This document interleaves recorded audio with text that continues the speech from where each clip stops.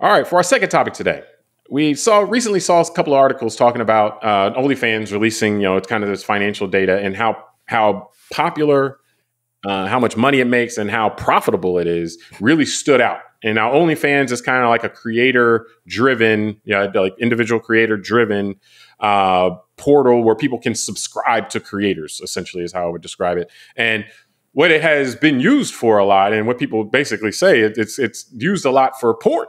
And where, like a porn star or anyone can put up there and then put risque or, porn content on, and people can subscribe to them and then receive this stuff or be able to send messages to them and stuff like that. So I guess there's been an expression of surprise, maybe not that it's successful altogether, but how successful it is, because at this point it's much more successful than the websites, at least from a money driving standpoint, websites that do porn completely. So it's really been to some, it's been surprising how well it's done. So you tell me, Tunde, do you think it's surprising that OnlyFans has, not just been able to work, but to be such a heavily, or such a hugely successful business venture, and also in such a short period of time? I'd say yes and no. I mean, your allusion to, sex selling and porn and all that is a no part. I'm not surprised that a site like this will have done so well. But yeah, the surprising thing is, why. I guess the surprising thing is that the business model they employ has been so successful. And I'm not saying I'm surprised because I didn't think it could be. This is something novel and new, and I never thought, about this kind of model before. And so it's a model, though, that's a tried and true model for the internet, though, as far as YouTube. I mean, users upload content for other people to be able to consume, and then subscription models and stuff. So it's a context. And, with a feature set that's that they were the ones that pioneered altogether. No, that's what I mean. It's just to use it because I guess the traditional porn industry is, I guess, more like the movie studio industry, whereas some actors, they go do a scene, you're paying someone's producing it, they got the cameras, all that, and then you're paying that studio or that production house for their content. You put it on your site, and you're either giving it away for free and selling ads, or you're giving subscriptions and blah, blah, blah. Yeah. This one is really where the content creators are empowered because they're basically the entrepreneurs. Actor basically is the content creator. And they're the entrepreneur. And they're the film crew, or they have people that, but they're the whole they creating the content. It's not a studio. It's not, a director necessarily, or it doesn't have to be, at least. Like it's really a more direct thing. I guess, like the way you say it it's no different than the way that the independent media space has begun to thrive in recent years on platforms like YouTube, where you have these. I got an even better example for you. Yeah, go ahead. If Substack, to me, it's one of those things that I don't pay attention to this world that much. So it's a surprise to me only because I'm not following it as closely. But if Substack can be successful with content creators writing stuff for people to read, and then you pay a subscription for that person, and then you get their article is emailed to you, and that is instead of like a traditional newspaper, for example, where the newspaper pays the writer and then puts the stuff on their website, and then you can have a subscription. That'd be kind of the studio analogy for your traditional kind of setup. But if Substack can do it for words, then I imagine it's obvious that OnlyFans can do it for video, and particularly video or images that, are risque, so to speak. So to me, it's one of those things that in hindsight seems very obvious. But I also think it taps into something else, and that the direct, or the feeling of a direct connection in a world, in a society that we're in right now, where people feel less connected than ever, and then people are lonelier than ever. And so what stood out to me in this also was that people can pay money to be like, I guess, at a subscription level, or maybe a la carte, I don't know 100%, but you can pay money to be able to send direct messages to somebody as well, like the content creator. So they're uploading pictures and videos, and you're getting all that. And then if you're a certain tier or whatever, you can send a direct message and they'll respond to you and so forth. So there's even a more kind of personal connection that is involved in that. And what it reminds me of in that kind of sense is that like for podcasts or, things like that, a lot of times people, if you listen to a podcaster a lot, people feel like they have kind of a personal connection with that person, even though that's really a one-way thing. So this is kind of like that, where you can get a personal connection with someone who you may be sexually attracted to and so forth, and not just consuming a video, by yourself in the room or something like that. So it really taps into, I think, a lot of different things, which to me explains why you can see why it would be more profitable and successful than even the porn business itself, because it adds more facets to it and it really leverages the way a lot of business is done these days. Yeah, I think it's, I want to tap on the loneliness thing, but just to piggyback on where you just ended, which was on the financial part, I found it interesting. One of the articles says last year, the company posted a 50% operating margin. Meta which is nuts. I know Meta had 35% operating margin and Google 27%. So what I realized is, for reference, so hold on. Yeah. The Meta and the Google numbers are nuts as well. Like those are great numbers as far as how much profit you're pulling in versus your revenue. But yeah, OnlyFans laps that. Yeah, and that's why I find it interesting, because Meta and Google, even though they have less brick and mortar costs than, let's say, a Coca-Cola or a McDonald's, they still plow money back into research and development, because they're trying to save the world with generative AI. They have their products, they have their services, all that. OnlyFans is a great example. They can invest in making themselves, look better with updating the website and some marketing stuff, but they don't really, there's no research and development. They're not creating something new, like a new product or technology. So that's why they're able to have such a huge margin as well, which I just find interesting, is that they're just providing a platform for people to be humans on, right? Like to the sex and all that. And that's where it seems like the content moderation piece it would be their biggest that's their biggest risk. And what I mean by that is making sure everybody's of age, making sure everybody who's doing this stuff is not being compelled to do it. Like, it seems like that kind of stuff would end up being their biggest vulnerability and their biggest cost. Yeah, which to me is probably not as they make more revenue, those costs are probably relatively fixed. Just having maybe I don't know. Like that's I don't know, but it seems like that's going to be their biggest concern. Whereas Facebook has those kind of concerns too, from a standpoint of what kind of moderation they're doing, or if they're not going to do it at all anymore or whatever. But they have those kind of costs though, and those kind of costs I think actually aren't fixed. Like the fixed costs can be more of the technical stuff. But, like the servers and so forth, like you don't even have to own servers. You can use Amazon servers and, do a lot of this stuff. But no matter what, even if they want to do their own stuff, that kind of stuff is more fixed. But the ability to manage the content, because content providers have some level of obligation, as we've seen the way the law has evolved.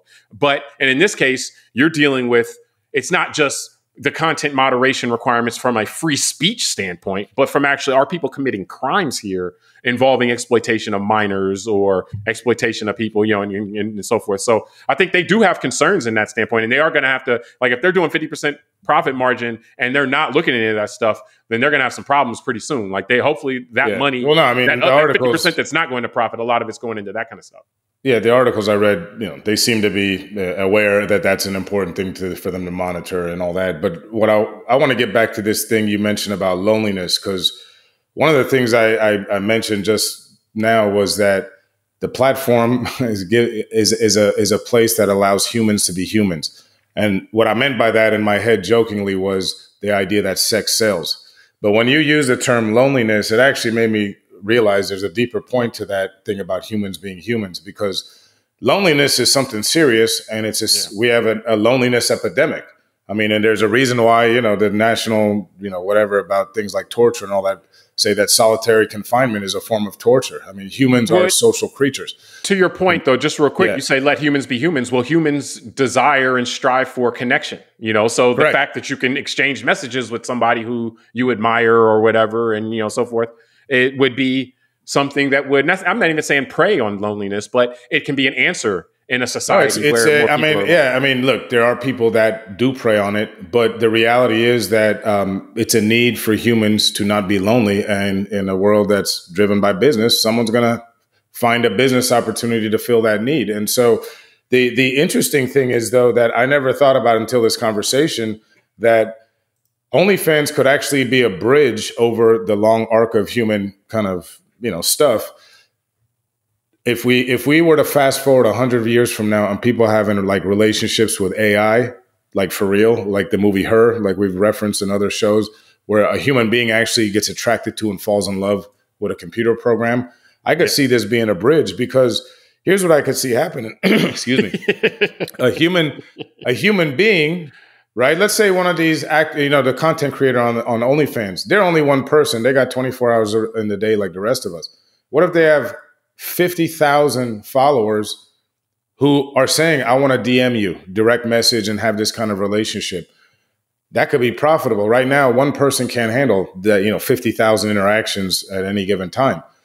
But think about it. When bots and AI, the generative AI, really becomes which you could see probably in the next decade, you could have one person with all these little bots under them that are answering all these messages. And if the AI is that good, I've read about this already. There are people who are trying to do this right now. No, that's what I'm saying. Like they're going to be successful. That technology is coming. Eventually we'll get there. Like right now, I've read about this maybe a few months ago, where there are performers, I think OnlyFans people, that are trying to train AI bots to be able to do that for them. To be able to expand how many people they can connect with and lower the cost because if a bot is doing it and so forth. And so, but when you said it, I laughed initially, because you know how like Uber, was created, and they're using human drivers and so forth, and it's like, oh yeah, but their grand plan actually would be to have set up this framework and then be able to plug in automated drivers, automated cars to go around and do all that.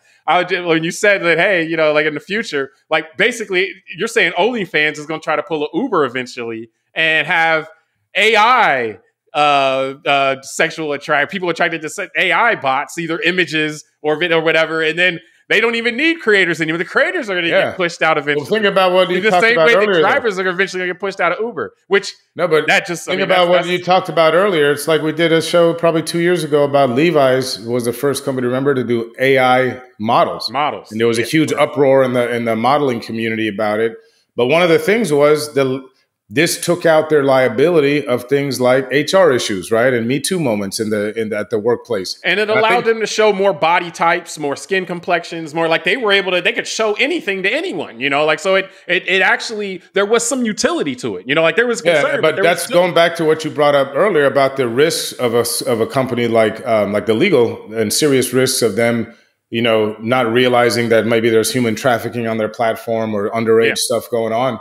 Well, if once you get AI perfected, once you get AI perfected, that's out the door, because then you don't have humans as the content creator, and so I could see, and that's what I'm saying is that it's I never thought of this before this conversation, but OnlyFans actually I still can't believe this conversation got here. Like, I still can't believe that we got to the point where we're talking about OnlyFans eventually trying to transition out the human content creators. No, that's what I'm saying. Bots. It's fascinating that that we're not just joking about porn and sex. I'm surprised that we're that mature. Actually, that's impressive. Now I got to show this one to my wife and say, see, I can talk about something without bringing up sex all the time. I can talk about porn without bringing up sex all the time. Without bringing up sex. That's interesting.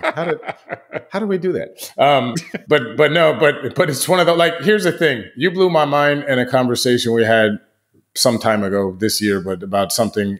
Thank you, we were sir. talking about the first. Yeah, no, you're welcome. We were talking about the First Amendment, because what you said was very true, and I never thought of it this way. That we have to thank, seriously, all these people that are constitutional, like they're so hard at beating down the door about how they love the Constitution. They should be thanking NWA and Two Live Crew from the late 80s to early 90s for, all the pressure they had from the system, and their court cases actually are why we enjoy, like, a lot of the freedom of speech on Twitter and the internet now is because of a lot of the court cases from Two Live Crew in the early 90s. Where they stood up to the government, basically, and said, and a lot of people don't put those Court. Yeah. And a lot of people don't put those two and two together. And I think that's what I'm saying. Like, maybe in 50 years, the whole thing of the way humans relate to AI and all that, I'm not trying to make a nasty joke about it. I'm just being serious that the generative AI might be that good that we become friends with our robots, just like we're friends with our dogs. Like, I have a chocolate lab. That's my buddy. And imagine if there was a computer program that could even talk to me more than my dog. You know, my dog obviously can't talk. So my point is that it's fascinating that, yeah, maybe this company that we all look at as just some kind of advanced porn site where people, you know, it's like a brokerage services for adults, actually will change humanity. That could be interesting. So, well, I mean, many people have said, honestly, like I've heard this in reference that porn is what really saved the internet and really, you know, like built it up at a time before it was everywhere. Like that's one of the first things that people did there, you know, was and so forth. And so it wouldn't be the craziest thing to say that something like this would usher in changes in terms of the way that humans satisfy the needs for loneliness. I'm not saying this would be a good thing though. Like this is, you know, frightening to me, like where this conversation went, you know, just from the standpoint. But I mean, I'm glad it was frightening, and I didn't have to involve S&M in the conversation. So that's, you know, that makes me feel good. So, but yeah, I mean, it's definitely not something that's inconceivable that the direction that a company like this goes with, you know, utilizing modern technology and further leveraging modern technology could, you know, have major implications and effects on how we all interact with each other in the future. So, I mean, yeah, it's an interesting. It wasn't where I thought we would go with the conversation, but I definitely think there's a lot of insight there. So good though. It was a good place to land. No, for sure. So like I definitely think I can tell my wife something new. But let's. I want to wrap this show up from here. We appreciate everyone for joining us on this episode of Call Like I See It. Subscribe to the podcast, rate it, review it, tell us what you think. Send it to a friend. Until next time, I'm James Keys. I'm Tunde Gunlana. All right, we'll talk to you next time.